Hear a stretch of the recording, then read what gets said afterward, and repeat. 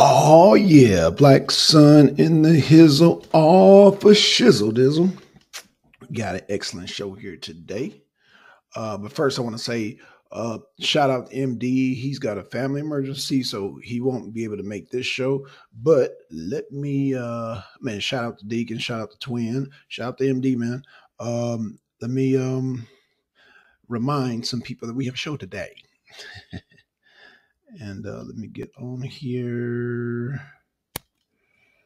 Okay, y'all, hold on one second, y'all.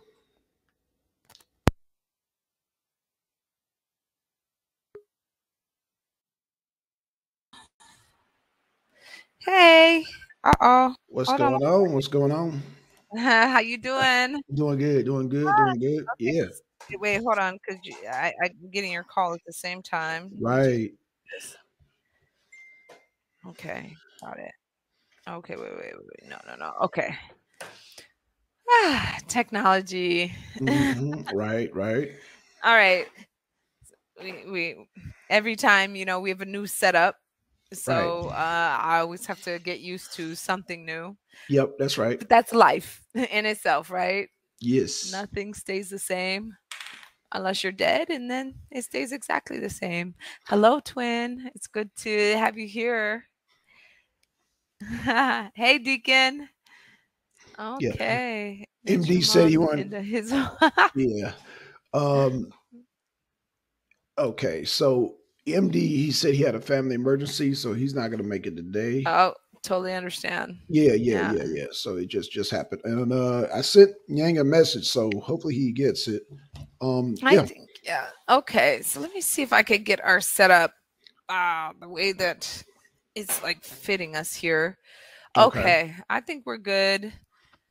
So, I think regardless, I mean, we have so much to talk about this week, and so much amazing research and conversations happening right now, because there's a lot of hype. There's a lot of conversation happening in the media. Sorry, 1 second. Come in. Thank you. Thank you so much. So there's a lot happening in the media right now when we're discussing, of course, the current financial situation. Right. There's a lot of fear. I learned a new acronym, FUD. I like this FUD. FUD. FUD. Elmer Fudd. Elmer Fudd. Bunch of Elmer Fudd. Yeah. What is it? Fear, uncertainty, and oh gosh, fear, uncertainty, and not disillusionment. I'm like losing that D, but basically, we're talking about emotions here. Right. And so, our emotions are very wrapped up in our financial situation, because we've been taught to connect that directly. And for good reason, because as we discussed last week, for Black Americans, America's financial situation really determined how many lynchings took place at the turn of the 21st century. It really determined whether or not Black communities would be allowed to continue operating and thriving, or if governments, citizens, non-Black citizens particularly, would create an all-out assault against us. So this is a really uncomfortable time, because it really asks the question, with this current administration, with all these bills being put out, navigating our way through these bills and understanding them, and what it means at the cusp of, just, at the break of the George Floyd incident that inspired worldwide protests for Black Lives Matters, and not just for Black Lives Matter, but for people who really understand that the civil rights movement still has a lot of movements to make. But what does that mean where we are today? So Black Sun, thank you for inviting me to come back and do a part 2 talking about Black economics, particularly where we stand in this present day and how we can move forward, because I think that's the most important answer to get to. You know, we don't want to just talk about what's happened. We want to know how we can learn from what's happened so that we can do something about where we are today and then create the future we want to see. That's right. So sorry. I know we talked about how like the Biden administration was paying the farmers $38,000 for each acre of crops destroyed, oil wasted. I mean, resources that I was. It looks like to me they're trying to manufacture a man-made famine to me, because I can't think of any other reason why you would waste so many good crops. Good crops. I mean, the look on the farmers' faces, they were just like, they look sick, man. They really look sick. Like, dang, I really don't want to do this, but they're paying me, so oh well. But it's like in the back of your mind, and you know, you human conscious, you're like, this ain't right. This can't be right, you know? Right. You know? I mean, I think that it raises a lot of questions. So some of the things that we know that have been taking place since this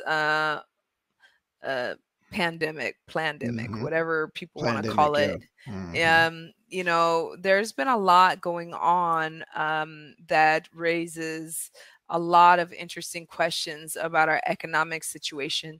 So, you know, some of the players who are who've been pivotal in this pandemic, this coronavirus episode, are also big players in this episode that we are experiencing now, and this uncertainty that we're about to go into. For example, Bill Gates, why did he purchase so much farmland and so much property in general in these recent years, and why does he have such a hand in our future agricultural infrastructure? I mean, once again, the first question I asked, you know, when he became our World Health spokesperson, voice for this global pandemic, I just kept asking myself, what does an IT guy have to do with a global pandemic? How does he have authority or know-how to have any authority or any authoritative voice in this conversation whatsoever? And yet he is considered, I mean, you know, World Health Organization, CDC is really considering what this guy has to say. And as far as I remember, he has no degrees or no studies, no formal studies in you know, in epidemiology. He has no history of you know, scientific degrees or studies in any of the disciplines of study of scientific study. He's not a doctor, and yet he is a huge voice in our vaccination conversation. So that, you know, that really like rang a lot of bells for me, and my red flags were waving, going, I said red bells, red flags. I'm not feeling comfortable about this guy having anything to say about anything except for why my computer is crashing. Now let me ask you, Nature Mom, you sent me the thing about the farmers destroying their crops. Did that happen at the same time that he purchased the potato farm? I mean, what's going on here? So the purchases that he's been making for land in general have been going on since the start of the COVID-19 epidemic. His involvement with agriculture is not new. You know, he's had a huge hand in many projects that took place in Africa, in India, and with what I would have to say, very suspicious results. So before COVID-19 and him being considered a world leader in that conversation, there was a lot of complaints. There was a lot of people who were talking about, you know, at young ages, they were completely sterilized, unable to start families based on his Bill and Melinda Gates program. So these are the vaccines they were injecting in the people. These were the vaccines, particularly in India. Like, the most complaints that I could find at that time were coming from India. Right. When the COVID-19 pandemic hit, by the time it hit America, these videos were disappearing. And then you were having these, like, doctors, you know, by name only, come onto the scene of YouTube. Most, you know, sorry you guys, but we love YouTube. It's full of great information, but it is not a viable source.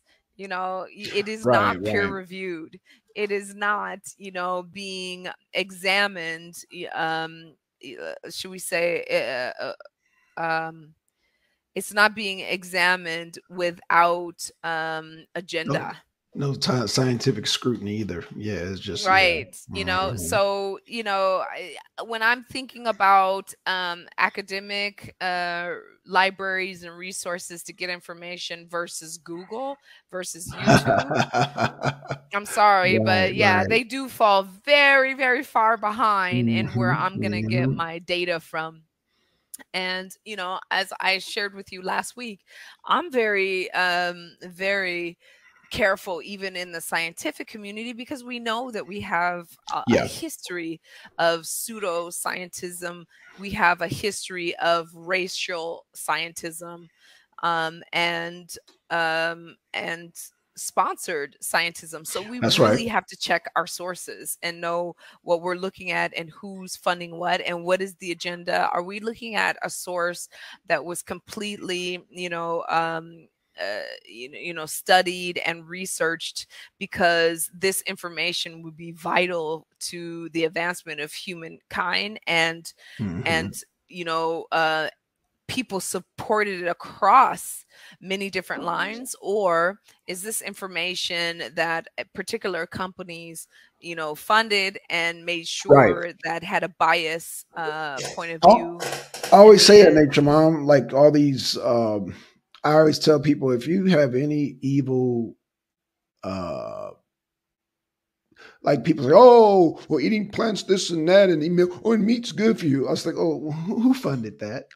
You know what I'm saying? And usually the meat, dairy, and eggs, they got enough money to fund their own media, their own propaganda. So yeah, that's a good point. But go ahead. I mean, I would have to agree with you. Like, if I'm trying to learn about healthy eating, and I am getting information from the world leading oncology centers on, you know, meat's good for you. If they're saying that, then I'm going to listen to you. Most of them are actually saying fruits and vegetables are the best sources of, you know, regenerating ourselves and rebuilding our bodies towards health, and to prepare ourselves for, you know, cancer, for, you know, fighting different diseases. But if I find a source who is, if I'm finding a group of ranchers, you know, or, you know, who's telling me how great meat is for me, I'm definitely going to be looking for alternative sources. Well, like you said, but it goes back to peer review, you know, and a lot of these people, they, you know, they try to pass off as legitimate science sources. But, you know, let me ask you real quick, because okay, please. Now I want to get back to, well, like the farming, because you know, we were talking about, you know, last week how, you know, us controlling a state, shout out to Angel, the Mississippi campaign, that we could, and I think Europe has already done it in some places where they were refusing Monsanto seeds. Is this mostly we're talking about Russia, you know, who refused Monsantos. They completely rejected Monsantos. Right. In actuality, Yeah, it was Russia who did it. Interesting. Very interesting. I mean, there are other countries who resisted Monsanto's as well. I believe I would have to check the source, but Greenland was also one of the other. And I might be confusing information because Greenland during the 2008-9 real estate bubble, where all the countries wanted to bail out their banks. I remember that. Yeah, I remember that too. Iceland was one of the countries that absolutely refused to bail out their banks, and in the end, what happened was that every citizen became wealthier by refusing to give bank bailouts. Where when you look at United States, where I mean a blank check was given to our banks. Thanks to Obama. The Obama blank checks. And I think that the numbers have come out to, I was given two different pieces of information. So the first was 19 trillion that the banks wrote themselves in checks. And the second source, the second wave of stimulus money that went to the banks was over 40 trillion, but it still is being counted because that money just went into a black hole. And America is still paying that bill. Each American citizen is still paying that bill ever since. And now we are in another, bear market. We're in another economic bust, and more bailouts are being ushered in. For example, the forgiveness of the student loans. Now, I have no problem whatsoever about forgiving these student loans and putting money back into the economy. But what is actually happening is upper echelon once again is getting the majority. I mean, I think that the maximum forgiveness was supposed to be 20,000 per student, and what's actually happening are the wealthiest same descendants of shadow slave owners are receiving over, I think I'd read today, one got 1.8 or 1.4 billion in student loan forgiveness. Another got 2.3 million. Sorry, million. If I didn't say that before, I heard billion, but it's hard to hear sometimes.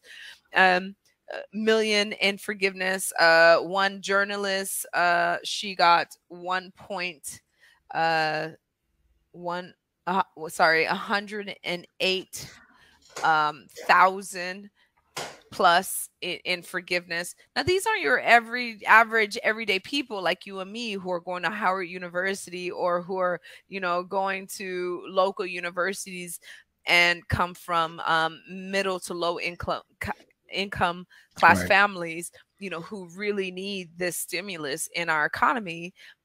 These are people who are already, they've already gotten tons of connections of bailouts during the pandemic. They've got tons of bailouts for the bank crisis and the 2008-9 real estate crisis. They keep getting bailouts. Well, and the people who keep suffering are the rest of us who are left. Nature Mom, now you're making me wonder about these cities now, because when we go back to Reconstruction, were these cities taxed? So when you say these cities, which cities particularly? Tulsa, Oklahoma, Rosewood, all the prominent Black cities. Okay, so not only were these cities being taxed, of course, yeah, I mean, they were a part of the American system. When the opportunity came for Black Americans to be considered individual human beings, so that's the first thing. Taxation was the first part of it, and if you weren't able to pay your parts, then you became subject to someone else carrying your debt, which put you back into a sense of slavery or a sense of debt, for one thing. Indentured service, Yeah, and on top of that, when these communities were able to stand on their own and they were able to pay their taxation, they were able to gladly pay their taxation. They were saying, please take our tax money and leave us alone. Okay. Then there became the demand through the New Deal was, okay, now every American must relinquish their gold, because we are no longer going to back our greenback with gold. We need that gold returned back to the American government. So we are asking every single one of you to confiscate, to volunteer your gold to this good country. And if you don't, you're going to go to jail. Right. So there was already a fight brewing there, because, you know, there were many, as we spoke before, who they fought for their freedoms to be considered a human being in the country. And the little few pieces of valuables that they collected to be able to start their new future, it was all they had. Like we said last week, they were given nothing. They were thrown out from every community. And the communities that were open to receiving them that were overthrown. And so, you know, where were they left in the end? They were left with the last valuables that they had in hand. And then the American government says to them, now we need you to give us those, because we need them more than you need them. And so there were already tensions growing, because a lot of citizens did not feel that they were represented in the same way as their white counterparts. There was no federal protections as it was promised through the Emancipation, as it was promised through the New Deal, as it was promised through Reconstruction. There was no, matter of fact, when you're talking about these communities that were thriving on their own, as I had to uncover with a heavy heart last week, it was our American government on a local and a federal level that are still implicated for dropping bombs, for gunning down American citizens who were black-skinned people, and because of the lack of true representation that took place. So when we're looking at where our government is saying, well, you are our citizen, so relinquish your gold, relinquish your silver, relinquish your fine goods to us, because we are going to give you our notes, which we now call fiat money. Right. And we expect that you're going to be happy with this, because we're letting you be here. So that was part of the decline of the prominent black cities, was the turning of the gold. And well, I know the violence, we talked about that last week. Yeah, the violence, I think, is absolutely the main source of the abolishing of the stronghold of the black communities themselves. It was, I mean, let's be honest with you. You know, if you've got a nice, you know, my husband's family is from a lineage, and we're talking about like hundreds of years of lineage of rope making. So I've learned a lot about rope making, you know, in the last couple of decades. And, you know, when you make a very strong multi-cord rope system, it takes a lot to destroy this. So imagine the black communities were these multi-strand. We had our own physicians and surgeons. We had our own dentists. We had our own, you know, arcades, you know, music systems. We had our own. Now, how did this build up? Because I think a lot of the fear we're getting a lot of pushback, a lot of fear.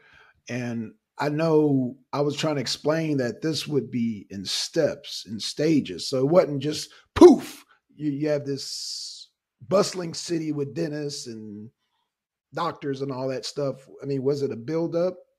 Because I know agriculture obviously has to be there to feed the people, but how? I mean, yeah, okay. So you're talking about the members that were the infrastructure of these communities. So a lot of these members of this infrastructure came from the South. They escaped from the South as descendants of slavery. They went to the North because the North was trying to gain power, financial power over the South. This financial power was mostly driven by a need to have a voting power. Because with the financial power that the South had, for every 3 slaves that a plantation owner owned in the South, you had an additional vote.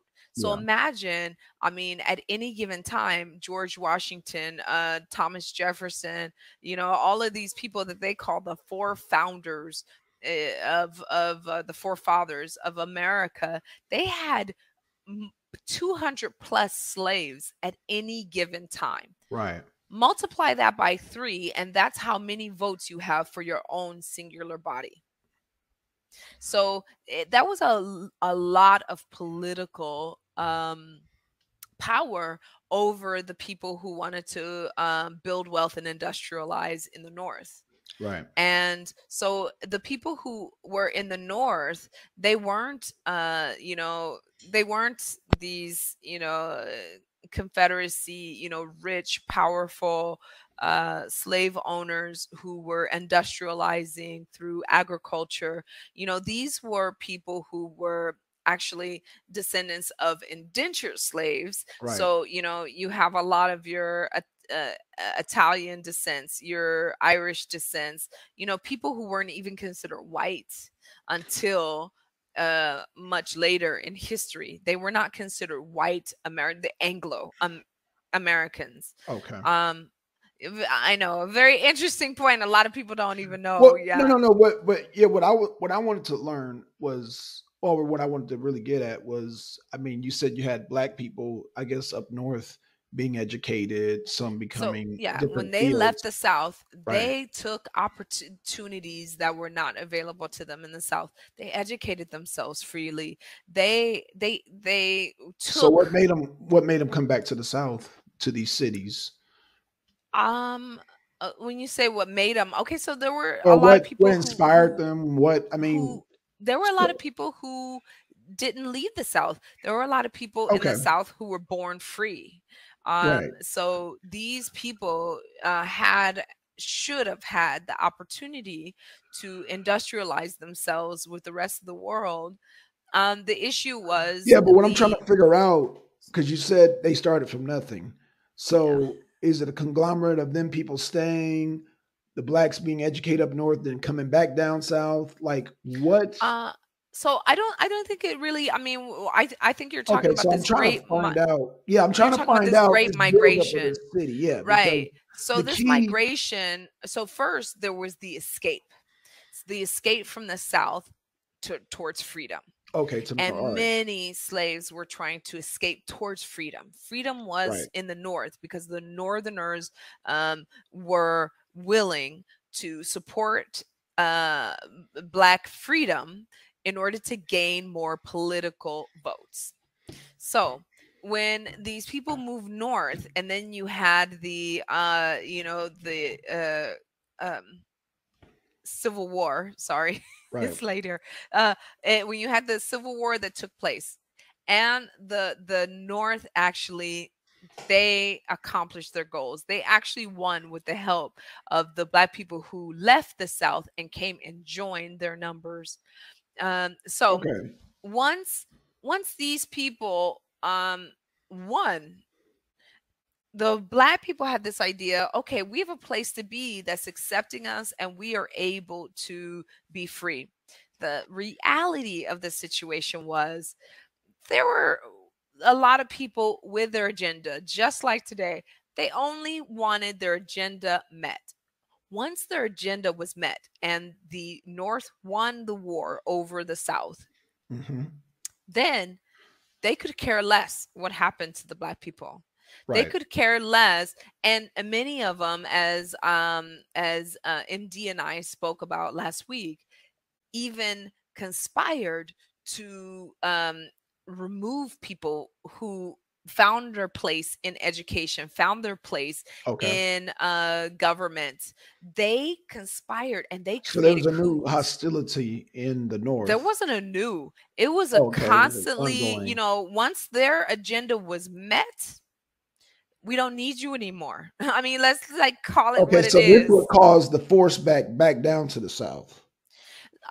So let's say it forced people, you know, Black people and descendants of chattel slavery. Do you see what I'm trying to go, Nature Mom? I'm trying to find out the nucleus of it forced them to move. Okay. So the question was, when you are that descendant and you're asking yourself, okay, I can't go back to the plantation, which some did. And some went back and they worked with their previous slave owners, supposedly as partners, sharecroppers. And we know how that ended up. It didn't end up that great either. So some went in that direction. Some tried to establish their own communities, and that's where you had these booming communities throughout the North that were all Black communities. Then you had great places like Louisiana where people were mixing, you know, the Native Americans, the Spanish, the French, you know, everything was great as long as you stayed in your social classes. And your social class at that particular time were mostly based on color and, of course, economics. Economics is always, you know, behind American politics. And then you had people who were left. I mean, and there's literally literature and paintings where, I mean, people would say, you know, throw them out in the street like a dog's, even their fleas would starve.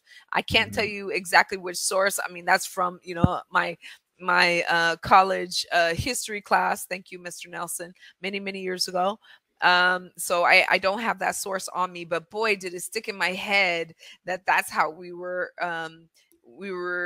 regarded after like winning our freedom and winning our place in America with these people, and these people who overthrew the government just absolutely like thought that dogs and fleas were more valuable than we were as far as life itself. So I see what you're saying. There was a lot of things that could cause a drive back from the North, a lot of hostilities. And then you had this great movement to the West. From these eastern states to the West, because the West had this, you know, they were accepting everyone. The gold rush, they didn't care what nationality you were, as long as you could dig a great hole and find us some gold, you know, it would. And we're not just talking about the yellow gold rush, we're talking about the black gold rush as well. Black crude oil that was being you know, found and pumped all over the West. So, you know, they didn't care what, if you could labor, come. So, you know, it's very interesting how in different points across history, as long as we, you know, had an economic gain for the ruling class, for the people in power, then we have value. So similar to today. The roads, it was multifaceted. Basically, you had very many as choices. It is today. I mean, when are you valuable? You're valuable today if you can bounce a ball well, if you can you know, wear the tiniest outfit and halfway sing a note with some auto-tune and look good, you know, then you're valuable. You know, there's no more like, you know, Beethoven, you know, level musicians, because quick money gets you, you know, so much more than actual like long-term skill and you know, so we look at today, non-entertainment value. Right. So we're looking at today. We're trying to, I mean, we have, you know, situation where the economy, you know, the gas prices are high, but you know, we could talk about why that is. Joe Biden, of course. But you know, what I want to, I guess, kind of get at is, you know, what would be the, I guess, the parallel solution? Because I mean, there's no more gold rush. Right. There's no black oil, Texas tea. There's no more. Well, I mean, they pretty much got that all up. So what would be the new, in your opinion, just looking at past history, what would be the, I guess, drive for like a, I don't know, like a state, like a campaign Mississippi? Like, would it be agriculture? Would it be, I don't know, what would, I guess, drive people to build up another economy? Okay, so I'm assuming that you're speaking specifically about Black communities building their own economic backbone again, and taking that brave leap again, because we know when we learn from history, this is what history is trying to teach us, is that if we stand independent, then we're going to be gunned down, and that's what history has taught us. And so what is, you know, besides being a rapper, you know, you know, a ball player, or a sex tape, you know, releaser, you know, what brings us value in this modern day, I think, is what you're asking me. And I think that okay, I'm gonna break this down. You know, there's this guy, this economic you know, higher up, I guess you would call him, Ray Dalio. You know, this is a guy who has spent his lifetime really like understanding economics, who's really broken down a cycle of understanding, like what are the, you know, he even wrote a book called Principles for dealing with the changing world order, which I thought was very interesting, because it's looking at these cycles throughout history, and he goes all the way back to, you know, ancient Chinese dynasties, and he's looking at how these cycles keep happening, very similar to the cycle that we're going through now. And he finds all of these you know, pattern behaviors that gives us some clues, so that we're able to predict, in the way that he learned to predict, that this is going to happen again. So when I answer your question, like what is a motivating factor for us? Okay, so I'm going to break it down. Motivating factor number one is that if we keep waiting for our 40 acres and the mule, we're going to be laying on the side of the road with our crack and drugs and everything else they keep pouring into, and guns into our neighborhoods, waiting to die. And waiting for our children to die. So if we don't, wait, let's not wait for no handout subsidies. Now, I'm for reparations, but don't even wait for that either. I mean, reparations, I think, will have to be a very organized and structured, absolutely, and let's say completely sovereign. You know, well, you say sovereign. Explain that. So, when I'm reading the White House policies and bills, and the way that they want to, you know, give us money, it very much reminds me of post-Confederacy speech about how Black people, you know, have minds like children and need to be governed, and need, you know, someone to, you know, they're so poor and feeble-minded. Well, you niggers need some guidance. Hell, we can't just give y'all money and then and why do you think that they haven't given us reparations yet? Germany's done it. Belgium has done it. All these other countries, I mean, they've given us South Africa, though it's not even in their country. And our country has dropped bombs on our neighborhoods, and it's documented. Our local governments have overthrown and slain our people repeatedly, and it is documented. Because that they don't have the funds? Okay, so let's be honest. No, they don't have the funds. And that's why they keep on bailing out banks with printing money. That's why they keep on writing checks by printing money. But question is, why aren't they printing money to give it to us? They are not printing money. Wouldn't that cause inflation though, Nature Mom? It already is, isn't it? Right, but wouldn't even get worse? I mean, we already got I'm sorry, but you know, the 2011 crisis, the 2001 crisis, the 2008-9 crisis, and the current crisis that we've happened to is long behind, decimating and destroying and genociding a whole group of people for 400 plus years. So I think that we were in the front of the line if you're going to print money, not in the back. No, I think that. I think everybody in the chat watching this show, everybody will agree with you 100%.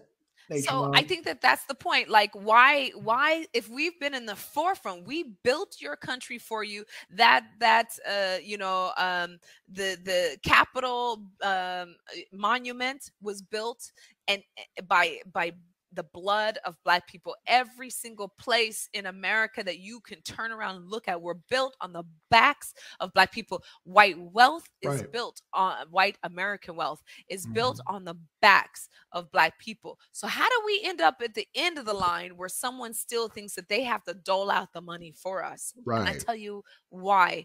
Because we have not shown in this modern era that we are organized enough once again. Because if they were dealing with the Black people of, you know, the turn of the century, so if we're talking about late 1800s, early 1900s, all the way up until the 1930s and 40s, they would have a very different conversation with us.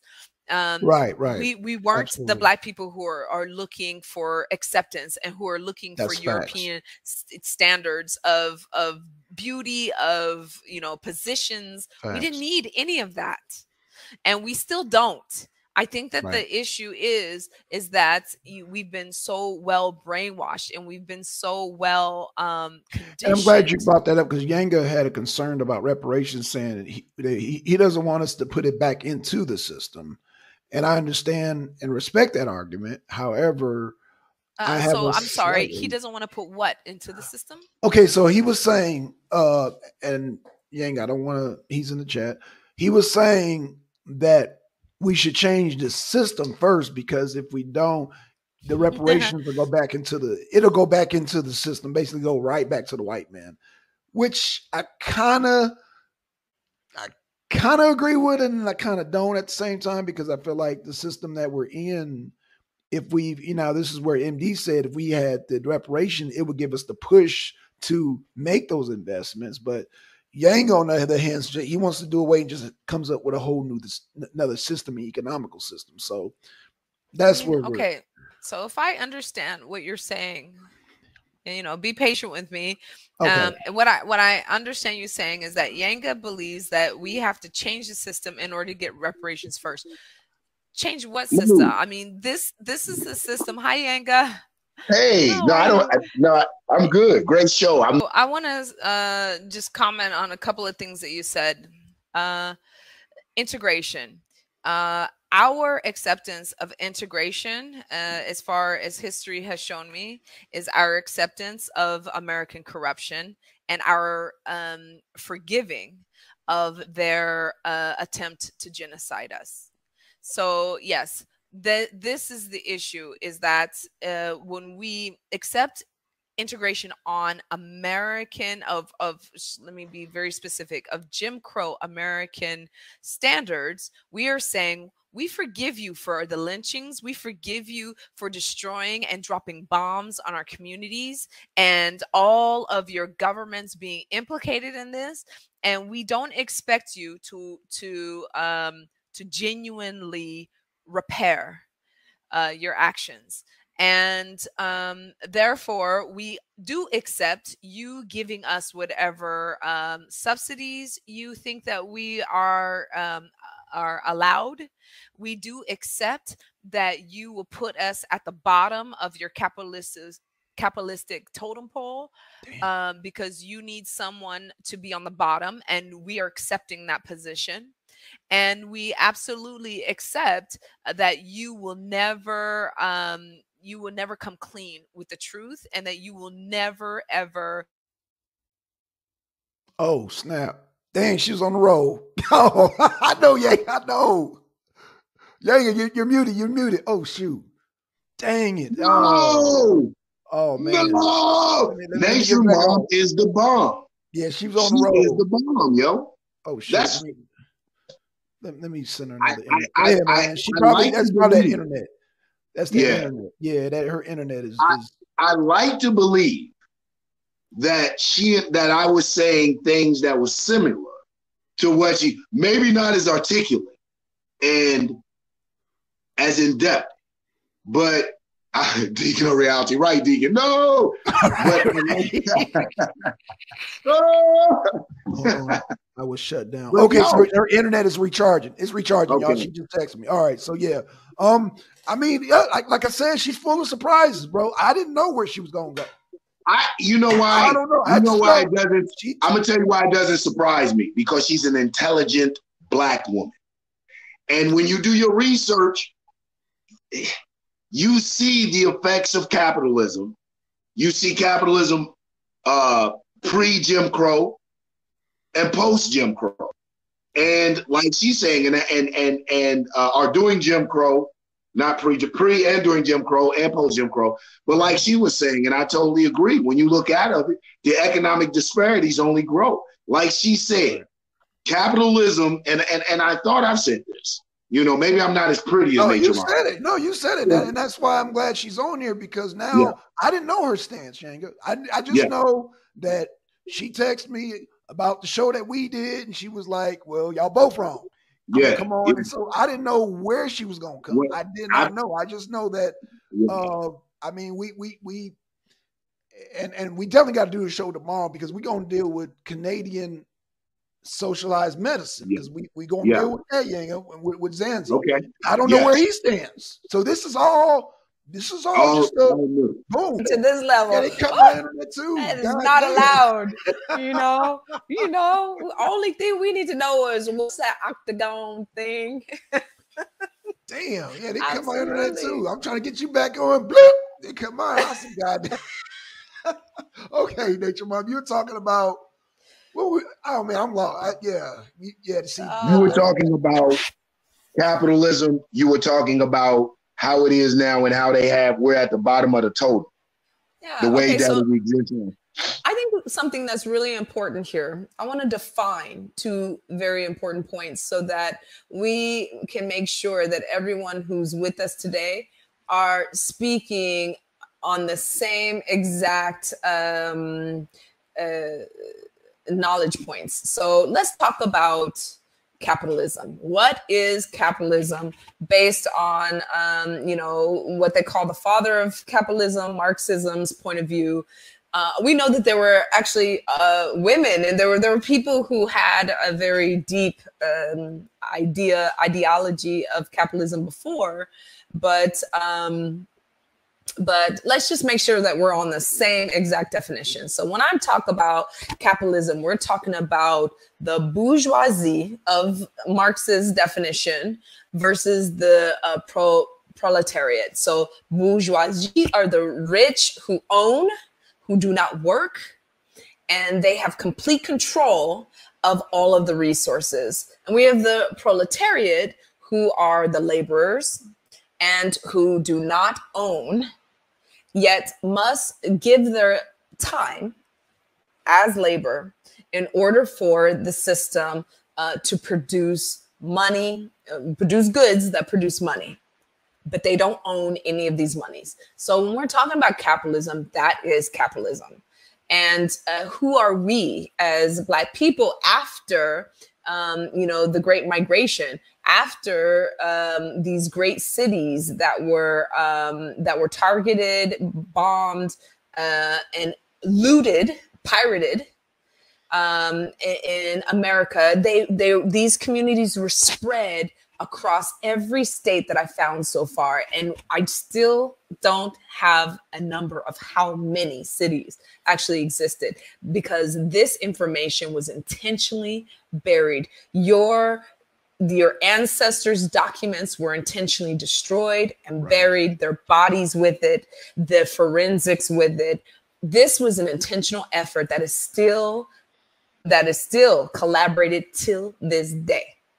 So when I talk about that capitalism, that's that system. And we were already declared to be the bottom of that system. We were already decided to be, we were no longer going to have our own economic systems. We were already decided to not have education once again, because they realized when we moved to the north and we started having access to education, we swallowed it whole. And we not only like swallowed it, but excuse my, language, but we shit gold after we swallowed it. And we knew what to do with it. And we were hungry for it, and we loved it, and we had a passion for it. And we had a very deep, resilient pride that helped us to excel in ways that the rest of the country could not excel. Mm. And the target, the same as when they put our ancestors on those slave ships, was to cut our self-confidence, to cut our self-efficacy. That were the first two targets at that period of time. And again, I love this guy. I've mentioned him before as one of my heroes of financial literacy, Jaspreet Singh. He often says, that, the first thing that is taken away from you to know financial freedom is the education. It's the first thing taken away from you. And it's the first thing that they took away from us. And one other thing that he always says is that history, may not always look the same, but it rhymes. And it's so true. We can definitely see so many similarities in time. So we can see the similarities to when they put our ancestors on those shadow boats to shackle them and to take away every sense of heritage, pride, dignity, and strength, inner strength and efficacy. And it was done once again when our communities were destroyed after we built them from nothing. So as Black Sun and I keep saying, these communities, they started with absolutely nothing behind them, and they built themselves to thrive. And the first thing that they did after they pirated and looted them was they stripped them of their pride and their self-efficacy. So here we are once again. We get into, the 70s. This is after the Black is Beautiful movement, and people are really starting to appreciate themselves as, just brown-skinned people. We're not sure, are we African? Are we American? Are we a little bit of both? Do we have a place? Once again, it's rhyming. And the thing that was taken from us during this era was our self-efficacy, number one, our ability to know that we can. That's what self-efficacy is. For those of you, I'm throwing this word at you because I teach my children this word a lot. When you know you can, then you will. And this knowing that we can keeps getting stripped from us. And, when you put subsidies into the home and you say, yeah, you could as a unit, as a family, but now we are going to remove the man from your unit because we are not going to give you these subsidies. Right. We won't give you employment. We won't give you housing that you can own, a property that you could build on. We will not allow you to build your own businesses. We refuse, absolutely refuse to give you loans so that you can start your own projects. And we won't even let you cross certain street lines. Right. Yes. Let me say this. With the hair care we already got. So that's billions of dollars we that's money that came out of our pockets.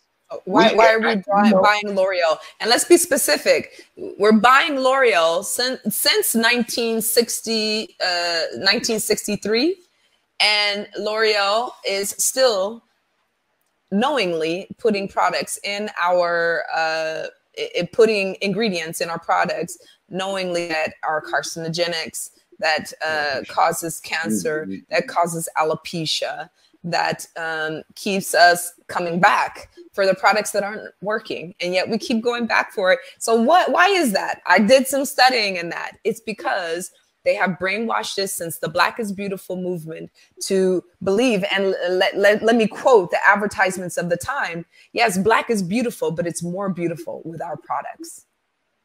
You hear that? Oh, God. Wow. Y'all gonna make me get my, I know it, I'm about to go get my beret. Y'all gonna make me Black Panther. Right. And we still buy that concept today. Right. You know, and it's global. It's not just in America, you guys. One of the first shops that I walked in where I am, and the man takes me to a wall of skin whitening products, and he was so shocked when I told him, if I whiten my skin, I take away my beauty. This is not my wall. And he was shocked. He was just like, oh, okay. You don't want the light skin? No, I don't. But to me, we have the white cream for you. Really, and it is deeply washed into our dark skinned Arabs and our Africans. In dark skinned Asians, because let's be honest, the Asians that are being advertised on their national televisions are not the largest percentage of representation of the population. They are dark skinned people. I'm hearing some hypocrisy here, Nature Mom. You mean to tell me that Qatar is strict on food and diet, but it's okay to sell cancer cream? Am I hearing this right? Okay. You know what? I'm not going to put you on the spot. But there's a restriction on food, right? No Monsanto in Qatar. Okay, so there's not... Okay. There are some GMO products here. There are some GMO products here. Okay. So there's a lot of importation, although what I love to see with the Qatar nation, especially since the blockade, the 4-year blockade that happened, was they did take power of their own agricultural system. So they had one of the hugest shipments of cows brought into their country so they could take control of their food products, because before that blockade, everything was being imported. And to have agriculture that was local was a hobby, not something that is essential like they're trying to build now. So they're trying to build essential farming in Qatar right now. Okay. So what someone asked, they came in a cancer cream. Oh, that was Planet Free Spirit. Yeah. Skin whitening creams. Hi. So skin whitening creams, which that's right. I keep forgetting we're talking to an American audience. Explain to the American audience what skin whitening cream is, because I think a lot of us might be lost. Oh, okay. I mean, and this is something that should not be such a lost conversation, because since the 1950s, there has been a huge campaign of marketing specifically targeted at the Black consumer to straighten their hair and to whiten their skin for the profit of the overall cosmetics industry. So when they call them, I think they call them toners sometimes. They call them skin whiteners. They call them blemish creams. All of these have the same basic ingredients in it. I could give you the very scientific technical term, which I won't, because I got in trouble for that before. But the basic ingredient of this is actually it's something that you don't want to actually absorb into your dermis, into your bloodstream, because it is carcinogenic, and it has created cancer, and has been linked to not only cancers, but endocrine blockers. So basically your endocrine system, your thyroid system shuts down slowly from these products. So this is not something you want to have absorbed in your skin or ingested in any way. Right. So So yeah, but going back to the main conversation, because this is only I mean, we could have a whole topic. I wrote a 30-page paper on the cosmetics industry and the way that it has influenced the Black community and industrialization in the Black community since the 1960s. I can take you all the way back, actually, to the 17th century. To the present day, of the influence of Eurocentric standards on Black people and the way that it has influenced our psychology, the way that it's influenced our self-loathing, and where all of this comes from. If anybody's interested in my dissertation, I feel free to, DM me or Black Sun, and I'll send you a copy of it. I'd be happy to share. We're gonna get you a day. We're gonna get you a day, and we're right. In fact, Yango, when you get what do you think, son? Oh, okay. It's 30 pages. Hey, There's no way you give did you that. the most important points. Absolutely. I can definitely give you. Yeah, we do presentations. Yes. But, back to the topic of today, which is, I love the question that Black Sun asked. So where do we go from here? Because, it's not just enough to know where we came from. It's up to us to take that information and to translate that into actions that actually creates a new difference. And what we need now is this new difference, especially because in this economy, I mean, I'm sure each one of you are opening up your YouTube, accounts every day, or watching your local news. And, there's so much coming at you regarding inflation and recession and finances right now. And it's very overwhelming for someone who is at the beginning of really educating yourself what all of this means. How does this directly affect you? And how to process it, cope with it, and do something about it. And I think that the most important points that we can take from this is that it is time for us to, I talk about this a lot when I'm invited on here, is financial literacy. Really pulling into your household and within yourselves time every day that you educate yourselves on what is money, how does it work in the system, and where do you fit in on these different levels of economic cycling that are happening. It's important to know where you are. So, I don't know if any of you are aware right now, but there is a huge drop in real estate right now. A very unexpected side effect of this this inflation and this recession conversation that's been happening, and all of these huge tech companies and crypto companies that have been laying off a lot of people. But how does that really relate to a community that, one, is still in the wake of Reagan era, that's still in the wake of drugs dumped into our neighborhoods era, after Ollie North. the 2000 Ollie North, yes, that's a whole nother conversation too. And economic what, Can I jump in here? From you guys is so nice. Like, this conversation is just growing so much, and so I appreciate everything that you're saying, and I have to agree with you as well. I mean, I think that going back to the financial literacy, understanding, that this system has been rigged since we were integrated into it, and to how do you overcome any rigged system? You become smarter than the rigger. You get to the situation where you are so versed that you can maneuver your way. It is a chess game. It is poker.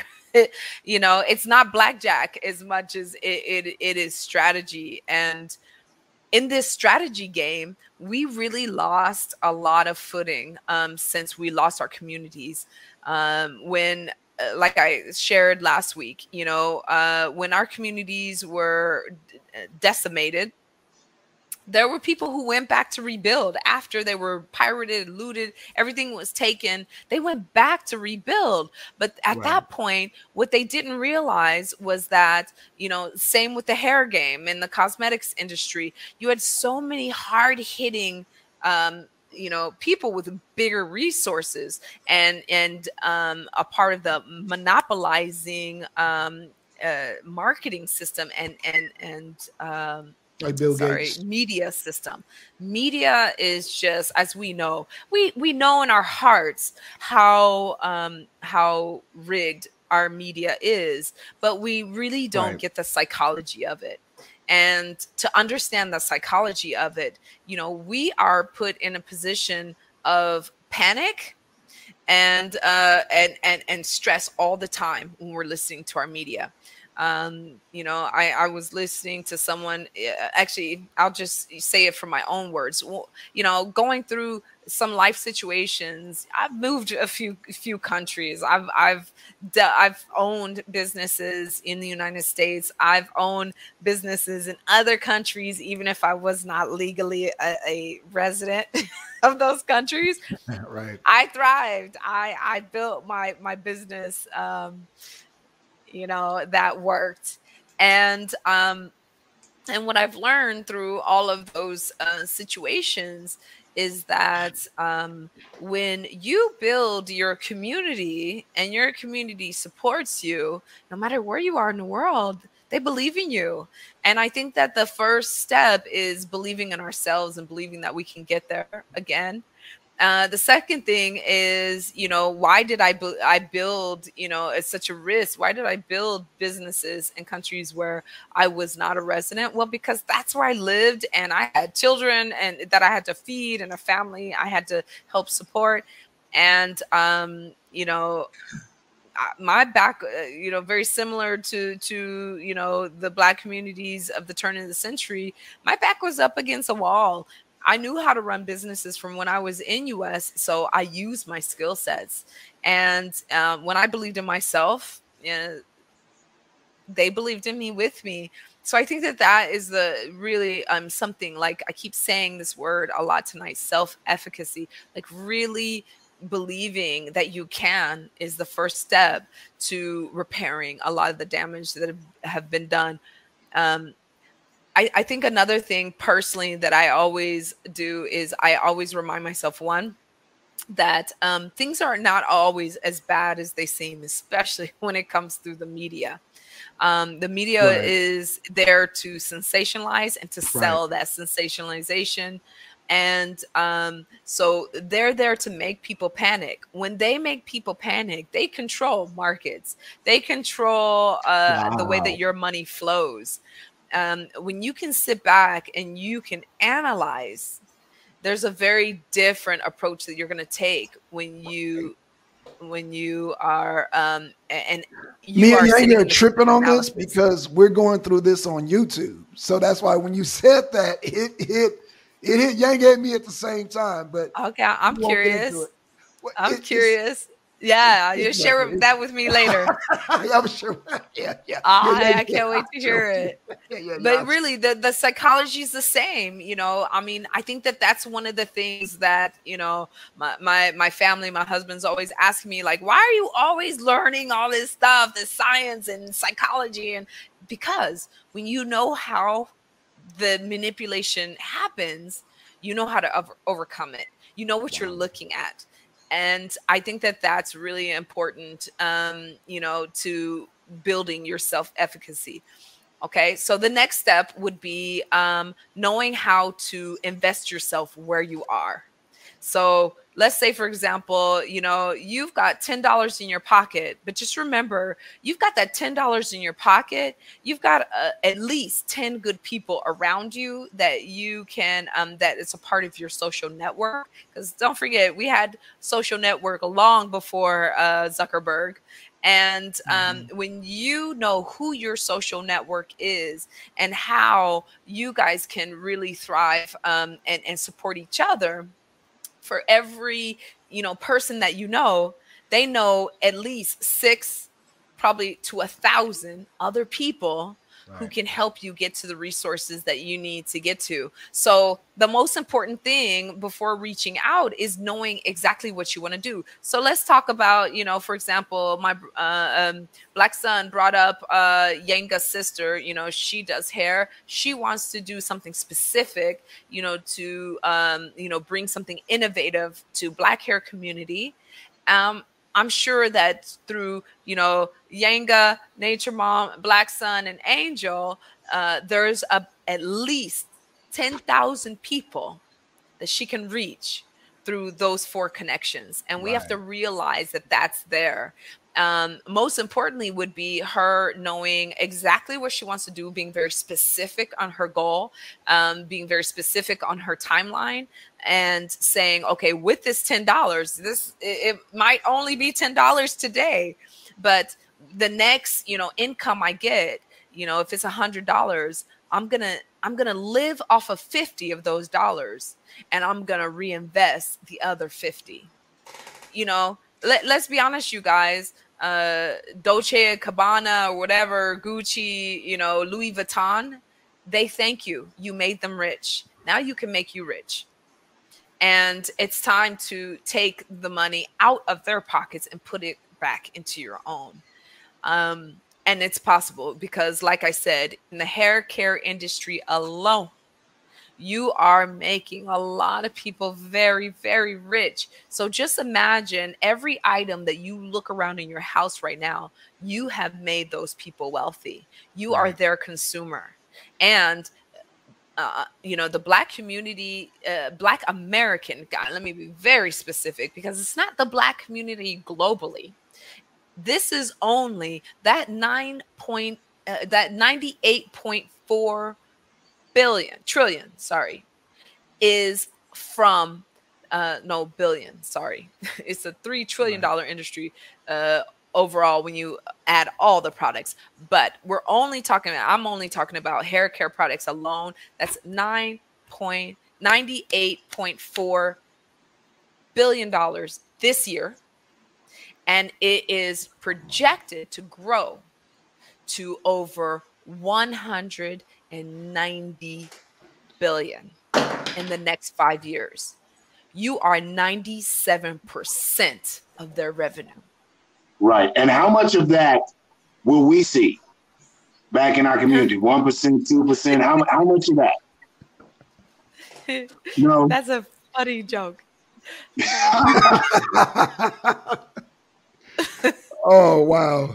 That's Angel. good. Angel, you've been quiet, man. What's going on, man? I'm just in the cut listening. Okay. Hi, okay. Angel. Hey, how's everybody? Very good, thank you. Very good show. I would say, you know, back to your question, Yenga, exactly. I think you hit on it maybe 20 minutes ago. Who are we going to buy these products? We're going to the Korean shops. I've been hard hit a lot, especially from people that I love and I care about in LA. I love my community in South Central Los Angeles. But when I talk about you know, the Korean shops and the way that the representation in the Black communities. Okay, after the shooting of the young lady who went in the store and the Korean owner thought she was stealing something, they put a Black person or two in their shops. But no, that is not going back into, you know, the Black community. That is not the definition. And it's the same as Biden's, sorry to like pull it up like this, but Biden's White House deals that he has of you know, he wants to do public works in the Black neighborhoods, and he wants to you know, put all these new laws. If you go through each one of these laws, not one of those dollars are actually going to any Black construction companies. They're not guaranteed. None of that money is actually going into any Black education. And when we talk about reparations, you guys, the first thing I'm going to think of as a mother is you owe my children who are descendants of chattel slavery their education for free, period. So I don't care like what portion of reparation you figure out your 40 acres and your mill later, just put a whole chunk. Okay, you know what? All right, I'm glad you brought that up. Socialism. I'm gonna disagree with you on the socialism, because what is socialism? They're gonna have your. No, I'm no. Once again, and I said it earlier, I do believe that there is a difference between paying reparations to a sovereign entity and socialism. I don't support socialism. Socialism means the control of a government that gets to regulate markets. I don't believe in that. I don't think that our government. Socialism means a control of a government, so meaning the government owns all the resources and they get to set market prices. I don't believe in that. I believe in private ownership. Yeah, I think that's. I mean, I once again, when I'm saying a very similar way to where they passed the bill for free education for Native Americans, although we see the way that they handle it. You know, they stick them in the back of the desert and put a bunch of alcohol in their hands, and then they call that, you know, reparation. No, thank you. That's why I don't want it in your hands. I want a fund that is a completely separate sovereign entity of the reparationists. And the American government pays their what is it when you go to prison and you pay for your crime after you serve restitution? Believe me, I know restitution. The American government they get that every month. In my opinion, the American government on every level owes Black Americans restitution. I don't even want to call it reparation anymore. You owe restitution. You have committed heinous crimes. Restitution, did you hear me? Yes, thank you. I did. And I believe that the American government owes the descendants of chattel slavery restitution. They have committed heinous crimes. Their crimes are leaking out. We're still waiting for mass forensics to be brought to the table to prove their heinous crimes, their genocidal attacks against descendants of chattel slavery, and we deserve restitution. And I believe that these mass funds of restitution should be put into a sovereignty fund for the descendants of chattel slavery. And the number one area that one of those, you know, those main funds goes to is giving free education to descendants of Black slaves and their descendants, because it is one of the main things that was taken from us, the first thing that was taken from us in an attempt to dehumanize us and to take away our self-efficacy. It's the first thing you must give back. So we're still living in the ricochet of that heinous, barbaric behavior. And I believe that is the first thing that should be returned. And should it be returned through the administration, the American administration? Absolutely not. It's like asking the mafia to hold my liquor for me. No, thank you. You know? No, thank you. You know, or asking the cartel to hold my cocaine. I don't need you to. You know, separate entity of sovereignty that delegates and helps to properly and with very clear transparency take care of making sure that the descendants and every person still alive to this day having access to education. And when I say education, not just your institutions of brainwashing, any education they feel and can show that will elevate their economic situation, their family situation, their mental health situation, their financial health situation. Absolutely. So that would be step one for me. So when we talk about socialism, absolutely not. I am not a part of socialism in America because, yes, I am an American. I am a proud American.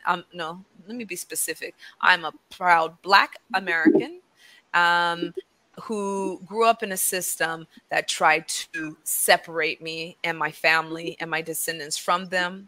So, you know, I'm not asking you for anything. I'm telling you what I want. And what I want is my right to pursue my happiness and my well-being, and for you not to stand in the way of that.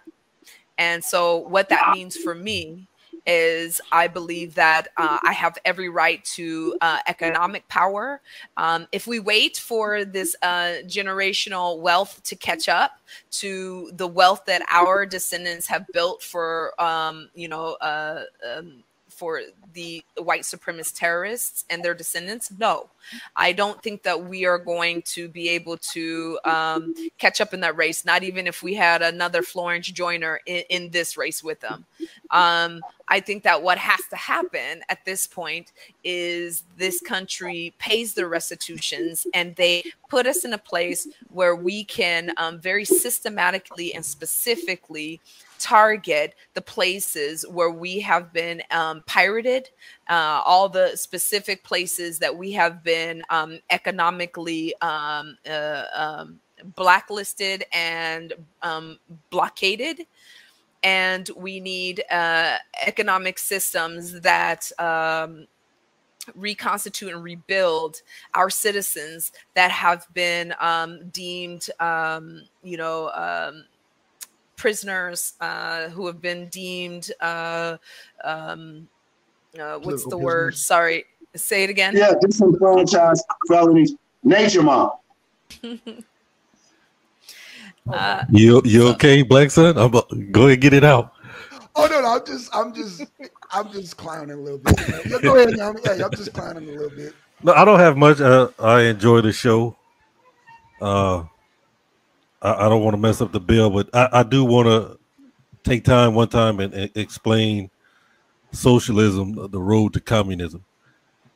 As it's an ideology. When I say that, people say, "Well, show me where that happens at." But one day I do want to explain the methodology. But I enjoyed the show today. Like reparations, when you talk reparations, is supposed to be restitution, but they leave the restitution part out for the heinous crimes, not during slavery, not just during slavery, but the 100 years up to the civil rights movement. 100 years.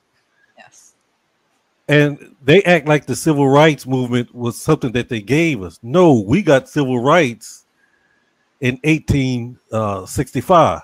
So that's 100 years of criminal activity against American citizens that has never been paid for or justified.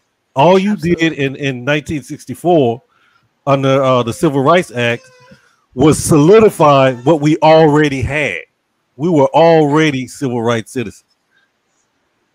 So you just admitted for 100 years you was breaking the law against us, and we never got that restitution. Absolutely. That's my point. Yes. I have to agree with you. And, a lot of people don't see the civil rights movement the same way that you do. And I have to absolutely support that. We were already given the 13th and the 14th Amendment. I think that, a lot of people are arguing right now the Roe versus Wade case, and little do they really want to admit that that case is only one line of the entire 14th Amendment.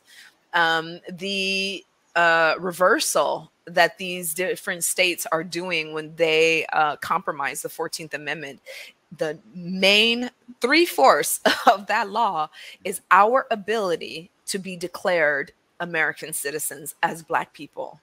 This is the main point, and no one discusses that. You know, everyone talks about abortion rights. You know, they did the same thing in Poland very recently. You know, they took away abortion rights. The left-wing government, right-wing, sorry, government just took it away. They have full power. And surrounding countries said, hey, you know what? And they took it away for every circumstance, for rape, for oh, sorry, my brain just like went off.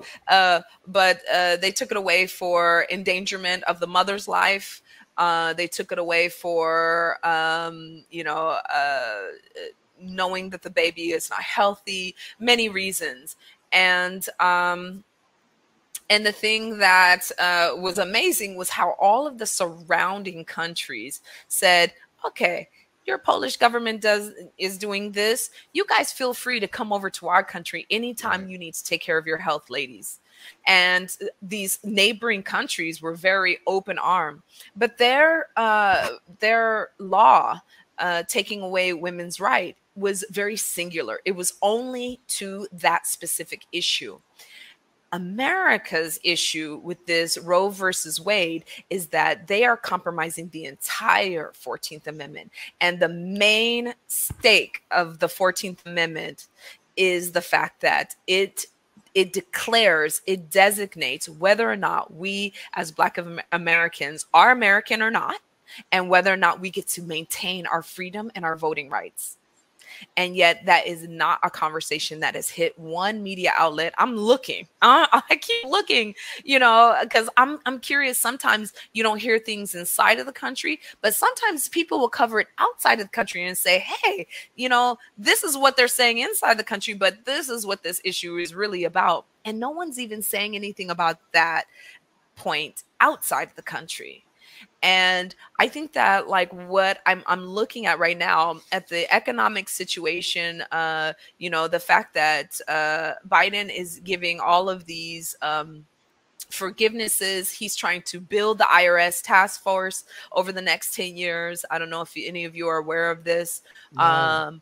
They want to include, I mean, 800 and I don't have the exact number in front of me. We already had an IRS task force. What? Oh, they're beefing it up. So they're already planning in this bill for those that are retiring, and then they want to beef up their IRS task force over the next 10 years. So they're saying that they want to do it because economically they want to make sure that huge companies are going to be taxed, like our Amazons, you know, Googles, et cetera, et cetera. Okay. But we know the truth.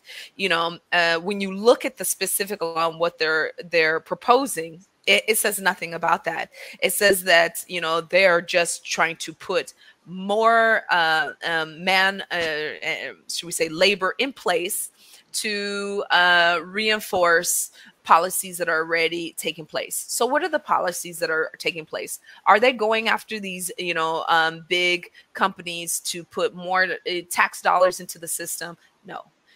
Most of the people who they audit are over 70% people who make $75,000 or less a year. So if they're beefing up that task force, what is that telling me? That's telling me, ladies and gentlemen, that not only did they take away all of, you know, your health status during their pandemic, not only did they, you know, minimize your employment opportunities and put more of you on the streets, take more of you out of your home since 2008. Not only, you know, did they pacify you. I mean, I'm sorry, but you know, when I saw that Crown Act of 2001, you know, passed, where thank you, I now get to wear my hair as it naturally grows from my scalp, right, without someone being able to discriminate against me. And just like you said, this is a 2001 act. and I'm supposed to be proud of this. No, I've been proud of my hair since I discovered that it was beautiful curly spirals, not damaged by, you know, creamy crack, you know, hair straightening systems that were, influencing my caregivers to make me look as, you know, European centric as they could from a very young age, and exposing me to those carcinogenics and those, you know, endocrine altering and blocking, you know, substances that compromise my health from a young age. But now you're trying to make me feel good that my employer cannot openly discriminate against me wearing my natural hair in the workplace and fire me. We're in 2001, and like you said, we were emancipated supposedly in 1865, which still took what, another if I'm not mistaken, it took another I had that data in front of me. The last slave in Texas that was actually freed was 1921. Right. That was told that there was actually an emancipation that even took place,